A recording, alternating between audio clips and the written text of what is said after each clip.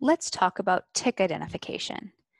Since not all ticks carry and transmit the same pathogens to humans and companion animals, it's really important to know which tick you're dealing with when you find one attached to you, a family member, or a pet. So let's start by talking about tick anatomy. Ticks are made up of 4 basic parts. They have their mouth parts, also known as the head, which we scientifically call the capitulum.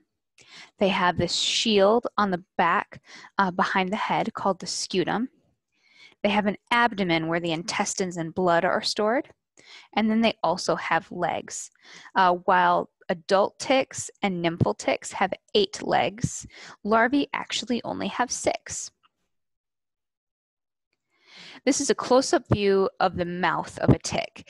This barbed structure in the middle here that I'm pointing to is called the hypostome, and this is actually the part of the tick that goes into the skin.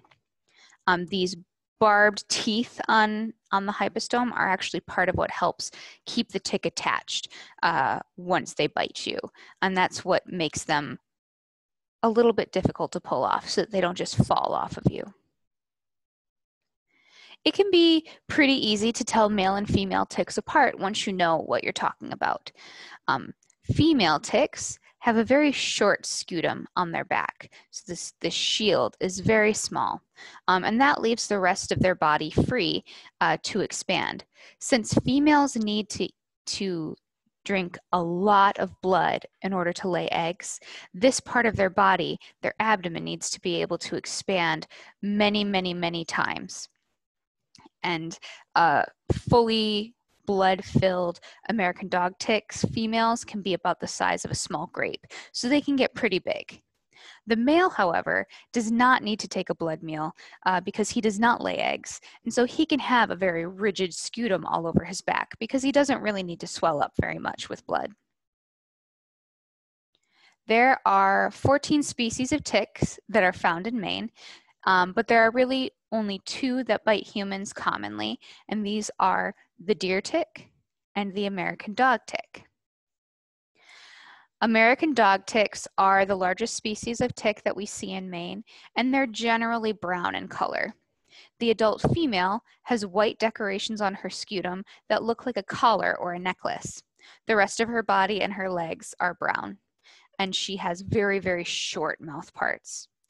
The adult male dog tick also has white decorations on his back, but these look like racing stripes or suspenders. He also has very short mouth parts, and the rest of his body is brown. It's important to know that nymphs and larvae stay mainly around the nests of their hosts, so it's really rare for us to see them. However, it's fairly common for humans and our pets to come into contact with all stages of the deer tick. So we can start with the larva or baby tick over here on the right-hand side. Like I said before, these ticks only have 6 legs, unlike the older stages of ticks, which have 8 legs. Larval black or deer ticks are almost clear, and they're very small, about the size of a period on a piece of paper. The nymph, or teenage stage of the tick, has very long mouth parts, a black oval scutum, and an abdomen that's almost clear. These nymphs are about the size of a poppy seed, so they're very small as well and hard to find when they're crawling on you and if they bite you. Adult males have an overall dark body color, and their mouth parts are very, very short. Usually, we don't run across too many of these biting humans. However, this is the adult female deer tick. She's got a red-colored body with a black oval scutum and very long mouth parts. It's fairly common to see adult female deer ticks and nymphal ticks biting humans and companion animals.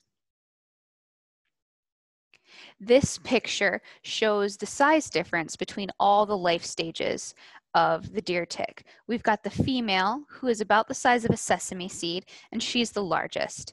The male is slightly smaller than her, followed by the nymph, which is quite a bit smaller, has this clear body, clear abdomen here with a black scutum, and is only about the size of a poppy seed. The larva is absolutely tiny and is almost clear, so they're very difficult to see.